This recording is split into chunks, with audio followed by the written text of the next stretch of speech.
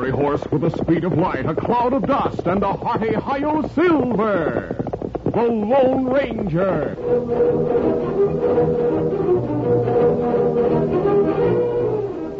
Before this exciting adventure, a word from our sponsor.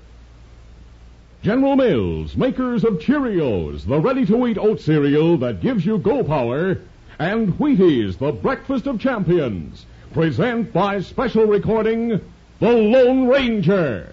If you like to put on shows for your friends, here's a tip. Take a look at the special Wheaties, Trix, Sugar Jets, Cheerios, and Kick cereal packages at your grocer's right now.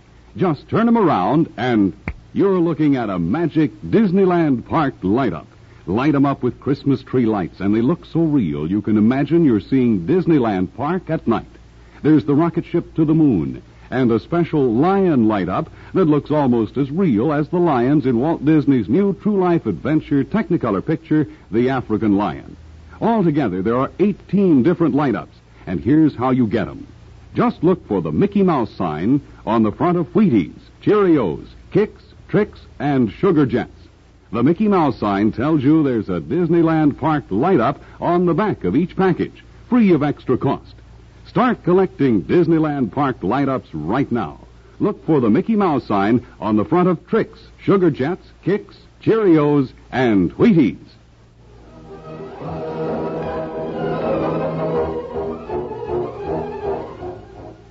With his faithful Indian companion Tonto, the daring and resourceful masked rider of the plains led the fight for law and order in the early western United States. Nowhere in the pages of history can one find a greater champion of justice. Return with us now to those thrilling days of yesteryear. From out of the past come the thundering hoofbeats of the great horse Silver. The Lone Ranger rides again. Come on, Silver. Let's go, big fella. Hi-yo, Silver. Hooray!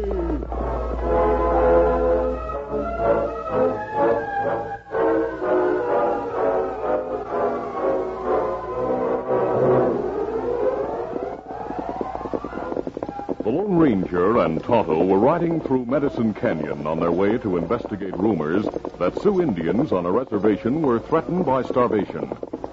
Presently, they saw their friend, Chief Spotted Bear, lying on the ground. Oh, easy, steady, big fella. They found him unconscious and critically wounded by a bullet.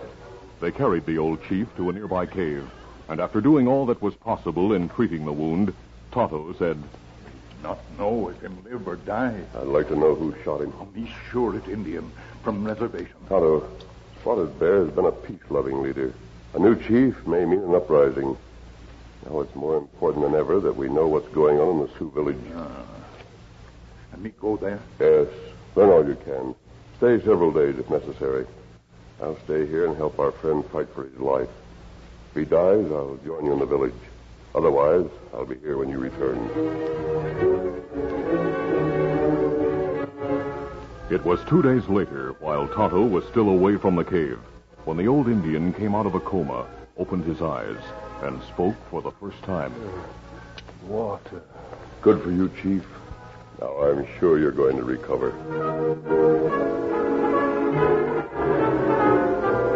That same afternoon at Fort Pearson, several miles beyond the reservation, Colonel Dane, the commandant, shook the flabby hand of a congressman from the east, the Honorable Horace Quigg.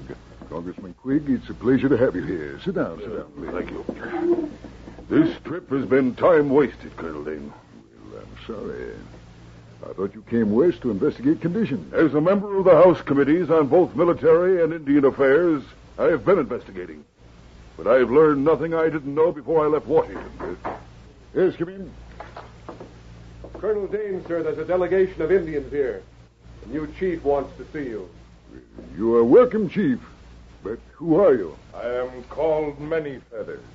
I am new chief of Ogallala Sioux. Well, an educated Indian. Where is the old chief, Spotted Bear? He has gone to land of great mystery. So he's dead. Spotted Bear was a good friend. Who is Fat Man? Why, you arrogant savage. Congressman Quigg comes from Washington. He helps make our laws. Why are you here, Chief Many Feathers? My people hungry. I come to demand meat as promised in treaty. Well, I have shared Army stores with Spotted Bear, but now our own supplies are nearly exhausted. The land is fertile, the grass is tall. Indians should raise wheat and cattle. We not farmers. We hunters and warriors. While there plenty buffalo, we ask nothing. Now buffalo gone. What we eat? Eat grass. Mr. Quigg is joking, Chief Manyfeathers. He hasn't seen conditions in your village. Maybe him afraid to come look. Afraid? Why, you impudent savage, give me a squad of soldiers, and I'll go from one end of the Sioux Nation to the other. That great honor for my people. I'll visit your reservation tomorrow.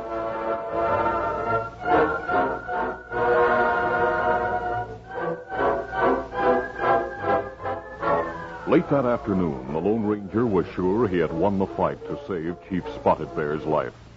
The aged Sioux leader had just finished drinking a cup of broth when Tonto rode into the cave with an aged Indian woman sharing his horse.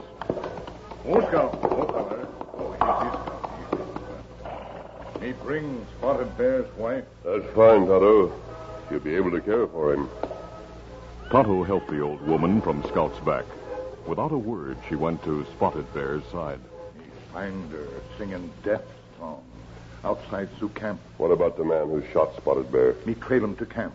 Him young fella called Many Feathers. Spotted Bear, did you hear that? Me here. Many Feathers, his son, me adopt. A son, and he shot you? Him good Sioux. Him think white man make fool of me. Maybe him right. Him want to save tribe from starving. Kimasabi. Yes. People in village think Spotted Bear dead. Then choose Many Feathers, new chief. Him want make war with soldiers. He'd have no chance. Other Indians help. Plenty Indians from other tribes go to Sioux village. We must learn more about his plans. Me go back to village. Yes, and I'll go with you. Spotted Bear's wife will be here with the old chief. Have me got clothes? You dressed like Indian? Yes, I'll stain my skin and put on war paint. We'll go to the reservation tomorrow. And to be on the safe side, we'll leave our saddles and bridles here and ride bareback. We'll make Indian packs and rope bridles.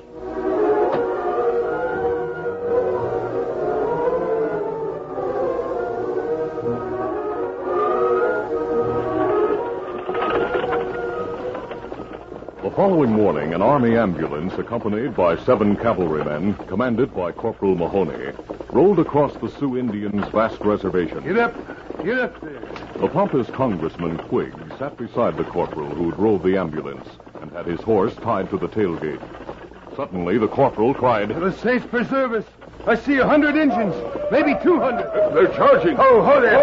Ho. Got to get to my horse so I can fight. You take the reins, Mr. Quigg. Turn the ambulance around and head for the fort. Get around there. Get around. Get around.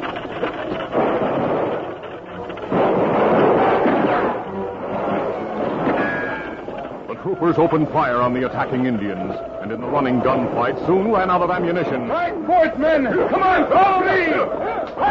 Indian bullets ripped through the canvas top of the ambulance and whistled over the troopers' heads. But strangely, the Indians make no attempt to kill, capture, or pursue the cavalrymen. Instead, they closed in around the ambulance, driven by the congressmen, and brought it to a halt.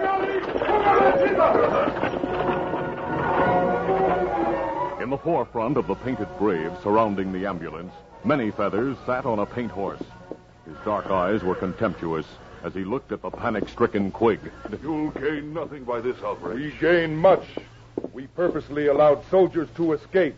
They take news to fort. You are important man. So Colonel Dane will ride with all men he can muster to rescue you. He'll kill you all. You're wrong.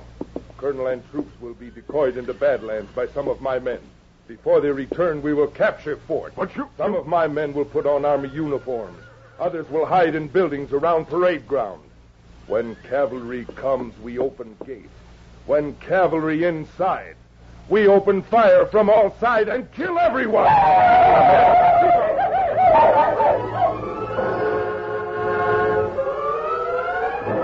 About an hour after the capture of the congressman, the Lone Ranger and Tonto, disguised as Cheyenne warriors, reached the place where the ambush had taken place. They drew rein and dismounted beside the abandoned ambulance. Easy, steady, big fella. Easy, Joe. After a short examination of the ground and the letters from the congressman's pocket, they realized that Quigg had been captured by Indians. Otto, we'll follow the trail and try to rescue the congressman.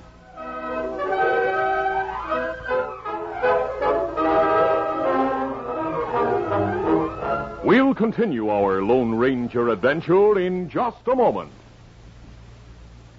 Sheriff Sam is a boy of 10. He busts right in the robber's den and gets his man because he knows he's got go power from Cheerios. Yes, he's got go power. There he goes.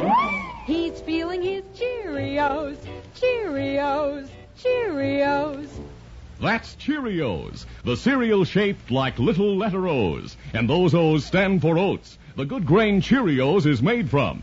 Every delicious spoonful of Cheerios and milk is real muscle-building food. Each spoonful contains vitamins, minerals, and proteins your body needs. Yes, those good things in a Cheerios breakfast do good things for your body. Help you have healthy nerves, good red blood, strong bones and muscles. You can see that Cheerios is made to give you real go power. So make sure you have a Cheerios breakfast every day. Then you'll hear people say, He's feeling his Cheerios.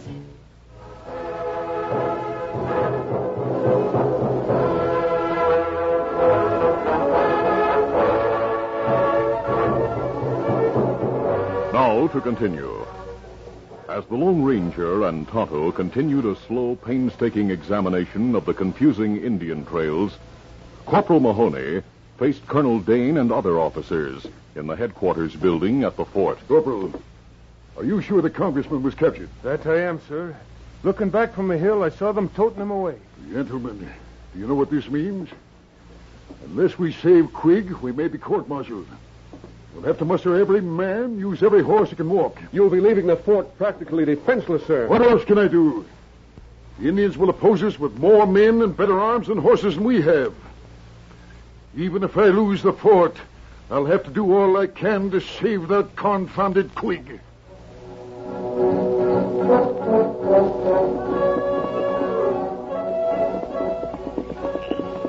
Night had fallen when the Lone Ranger and Tonto finally reached the Indian camp deep in the Badlands. Leaving their horses outside the circle of wigwams, they cautiously made their way to the chief's wigwam. The inside of the wigwam was faintly lighted by the glow of fires. The Lone Ranger and Tonto saw the congressman lying on the ground, tightly bound. The Lone Ranger whipped out a knife and stepped to Quigg's side. Take it easy, Quigg. We're friends. Seeing that the rawhide thongs were being cut, Quigg became convinced that he was truly in the hands of men who hoped to rescue him. He quickly told of Many Feathers' plot against the fort. The Lone Ranger listened, then said, Are we having a second to lose? Here, Quigg. Here's a war bonnet and blanket. Put them on. Whatever you say. Kimasabi. Yes? Indians outside.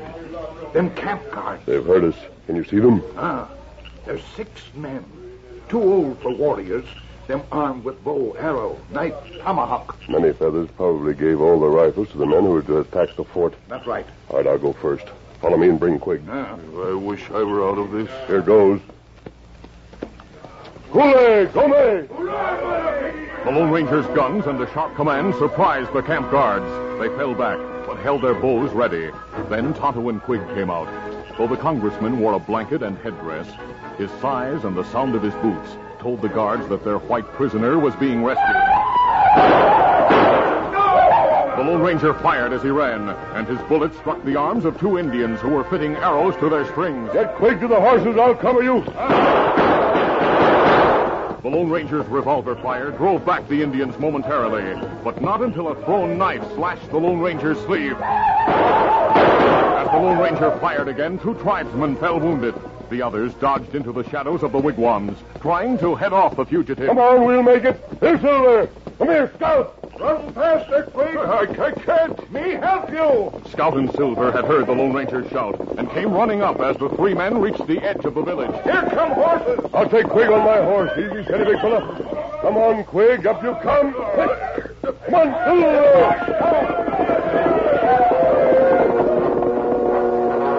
In the meantime, Colonel Dane and his men were lured many miles from the fort, only to lose track of the Indians they pursued in the Rocky Badlands. While the troopers hunted the enemy, the decoy band of braves rejoined the main force of Indians. Under cover of darkness, picked men scaled the wall of the fort, overpowered the sentries.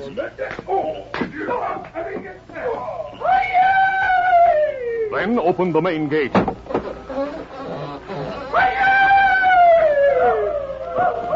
After leaving Tonto and Congressman Quigg some distance from the fort, the Lone Ranger rode on and saw Indian warriors pouring through the gate. In his Indian disguise, the Lone Ranger attracted no attention as he rode into the fort with the others. He saw many feathers on the parade ground giving orders in the Indian tongue. Then the chief spoke in English. Is any warrior here who speaks like white man? I do. Come here. Cheyenne, what is your name? I am called Shosi Wagatak, man who travels alone. Maybe you help lure soldiers into fort. Stay with me. It's breaking day. They may see that something wrong. I will have braves in soldiers' uniforms on the walls. You will answer if questions are asked. You are wise, Chief. But what about flag? If soldiers return after sunrise, they will know something wrong unless they see flag. Come, we look for flag. Leaving the parade ground, the Lone Ranger and Many Feathers climbed the stairs to the colonel's office. The headquarters building occupied the position of a blockhouse in the corner of the stockade, its second-floor windows being above the walls. Now the first rays of the rising sun gleamed through the east windows as the Lone Ranger opened a chest. Here, flag. As the Lone Ranger bent to take the colors from the flag locker, Many Feathers suddenly jumped back and whipped a tomahawk from his belt. You not Indian. You spy. What you mean? There, where sleeve of shirt cut. I see white skin. Now you die. Half turning from the locker, the Lone Ranger reached for his guns as Many Feathers threw the hatchet. The Lone Ranger dodged an instant too late. The handle struck his head a glancing blow just as he triggered one of the guns. The bullet missed the rebel leader of the Sioux. The impact of the tomahawk handle staggered the Lone Ranger for a moment. Like a panther, Many Feathers sprang at him with a knife. Evading the knife thrust, the Lone Ranger crashed a sledgehammer blow to the Indian's jaw. Many Feathers went limp. His knees buckled and he dropped to the floor. Then a bugle sounded in the distance. The soldiers are coming. We'll have to raise the flag. There was no time to tie Many Feathers. The Lone Ranger rushed to the parade ground with the flag and raised it to the top of the pole. The flag was upside down, a signal of distress. The Lone Ranger raced to his horse for his pack of clothing, then hurried back to the colonel's office. He saw Many Feathers still unconscious on the floor, and through the window observed that Colonel Dane had halted the cavalrymen about a quarter of a mile from the fort. Quickly, the Lone Ranger stripped off his Indian disguise. After he was dressed in his own clothes and his mask was back in place, Many Feathers regained consciousness. The Indian looked at the masked man, who said, My friend and I saved the life of Spotted Bear. So he is alive. Yes, and your trap for the soldiers has failed. Look out the window. The soldiers have been warned of trouble in the fort. They've halted. How them know of trouble? Look out the other window and you'll see. The colors are flying upside down. It is you and your warriors who are trapped. You can't fight your way out. And if you try to hold the fort, you'll be starved into surrender. My people are holding big hostage. If you mean Congressman Quigg, he's free. I know when truth is spoken, I have lost. Many Feathers, you're a brave man of high ideals. You were willing to do anything to help your people, but you've only hurt them. Yes, I hurt them. Now they're sure to starve. But I am glad Spotted Bear is living. I shot him with heavy heart because I thought I could do more for tribe than he do. Do you want to add to your people's misery? No. Then tell them to throw down their weapons. Lead them out to the soldiers under a white flag. They aren't likely to be punished. Other tribes have done worse and were only returned to their reservations. Yes, but soldiers will hang me. You were willing to take Spotted Bear's life for the welfare of your people. Are you not willing to risk your own? My life belongs to my people. I do as you say. Many Feathers, Let me shake your hand. Now we'll go and arrange a surrender. An hour later, a conference was in progress in the commanding officer's office at Fort Pearson. The Lone Ranger was there with Colonel Dane, to whom he had identified himself. The group also included Tonto and the Honorable Horace Quigg, both of whom had arrived shortly after the surrender of the rebels. The colonel spoke to the masked man. Mister, it's a good thing you thought of flying the killers upside down. Otherwise, the whole course of history in the West might have been changed today. Many feathers might become a great man. I hope the authorities don't insist on hanging him. I recommend that he be held as a prisoner of war. What do you think, Congressman Quigg? He's a promising young man. He taught me a valuable lesson by showing me the need of fair treatment of the Indians. I bear him no ill will. Good for you.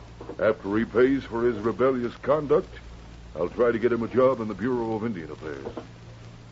Colonel, what are you going to do with the other Indians who took part in the outbreak? I'll return them to the reservation as soon as Chief Spotted Bear is able to return. He'll be well enough to go home in a few days. Colonel, those Indians need food.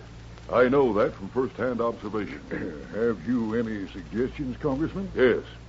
Share what food you have with them. I'll see that more supplies are forthcoming. You heard. And draw up a list of recommendations for improving the military establishments, giving better treatment to the Indians. I'll present them to Congress and use all my influence to see that they're put into effect. That's fine, sir. Otto, we're through here. We'll return to the cave. Oh, wait. Yes? You saved my life. What's more important, you did the nation a great service. Isn't there something we can do for you in return? What did you say about the nation? I said you'd done the nation a great service. That statement, sir, is the greatest reward a man can receive. Adios. Goodbye, Colonel Dane. Goodbye, sir.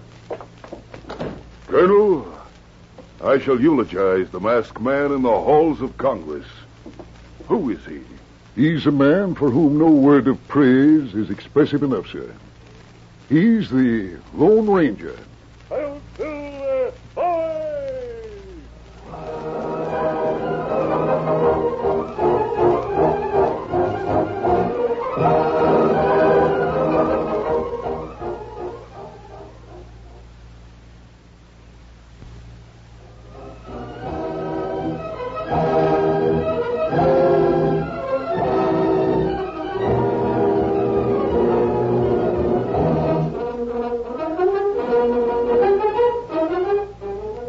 The Lone Ranger, a copyrighted feature of the Lone Ranger Incorporated, is produced by Pendle Campbell Muir Incorporated. The part of the Lone Ranger is played by Brace Beamer. Your announcer, Fred Foy.